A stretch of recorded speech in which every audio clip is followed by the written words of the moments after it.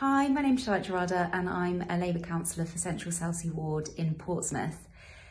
I think the vertical farm idea at St Margaret's Community Church is amazing because not only do we learn how we can grow our own fruit and vegetables ourselves in a sustainable way, but it might also inspire other people in our community to do the same too, to rethink about spaces that they might have in their own gardens or near their own homes or in our wider community.